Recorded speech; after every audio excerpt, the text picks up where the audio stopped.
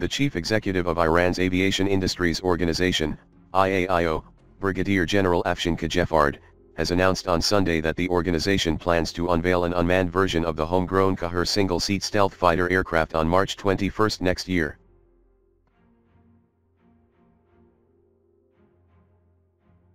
According to the official, the aircraft was domestically manufactured by the IAIO and was brought up in the media about 10 years ago.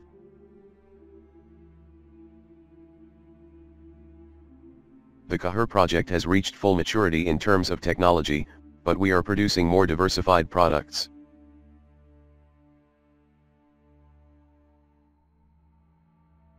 It means that by the middle of next year, you will see new versions of this aircraft that will be delivered to the armed forces, he said.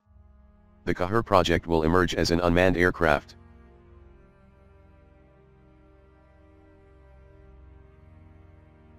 The official stressed that Iran has successfully defied Western nations as it relied on its own material capabilities to reach a state of full autonomy in terms of overhauling commercial aircraft and manufacturing components.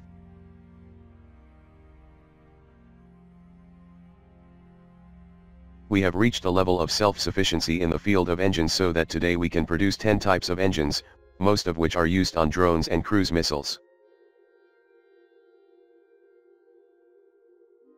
Of course, our defense industries have also reached self-sufficiency in designing and making heavy engines, he added.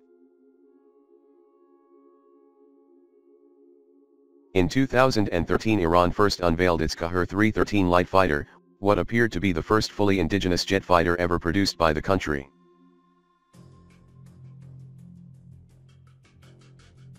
With stealth capabilities and a tiny airframe, the platform was long derided by Western analysts as a propaganda farce by the Islamic Republic, asserting that developing such a platform was well beyond Iran's capabilities.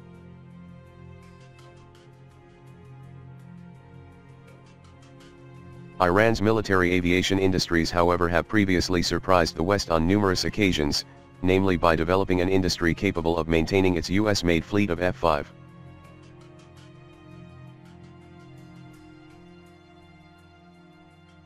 F-4 and even the complex F-14 fighters, all of which were expected to have long been inoperable after almost 40 years of arms embargoes and an 8-year war with Iraq.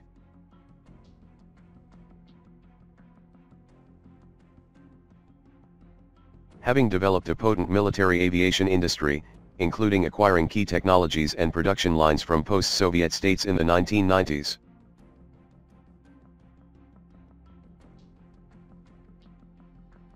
Iran may well be in a position to see through the development of a basic light fighter, which it alleges also incorporates radar evading capabilities.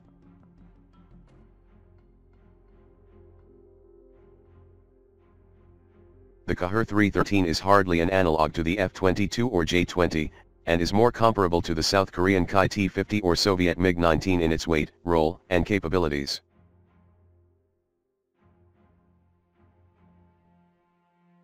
Indeed, with a profile likely too small to accommodate missiles internally, the fighter could well be an attack platform relying only on cannons similar to the MiG-19, with which it bears some similarities.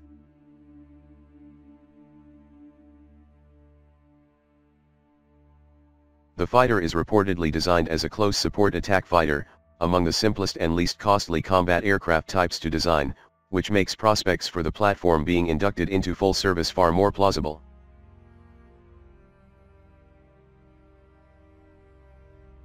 Whether Iran can produce an indigenous fighter, particularly one with such a unique design as the Qaher, remains to be seen.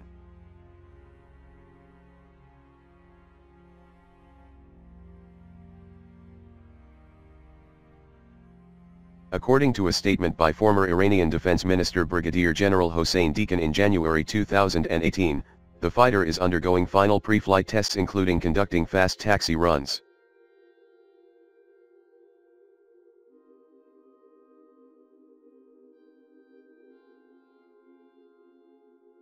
IAIO noted that the fighter had been designed to conduct close air support missions.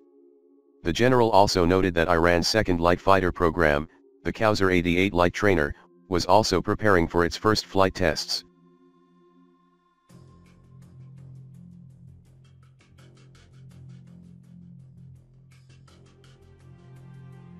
with critics stating that the Qaher's flight was impossible based on its dimensions. Successful flight tests could win Iran a significant propaganda victory as well as being a major step towards developing capable domestic military industries.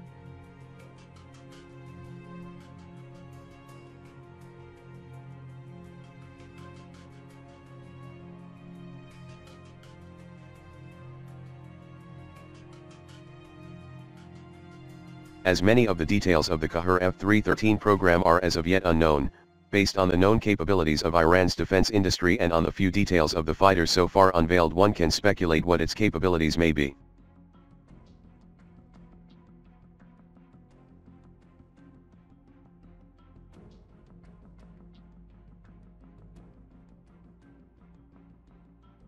While it cannot be verified at this point whether the Qaher F-313 is or is not a genuine stealth fighter, the prospect for such a program may not be as impossible as Western and Israeli sources have claimed.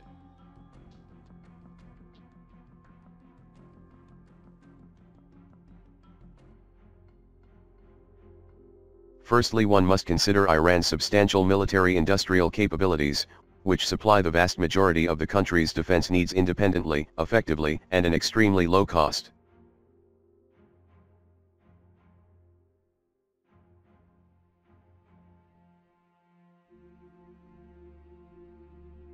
Iran has, with assistance from North Korea, developed advanced missile programs capable of striking naval and ground targets across the Middle East and much of Central Asia and East Africa using advanced solid fuel technology.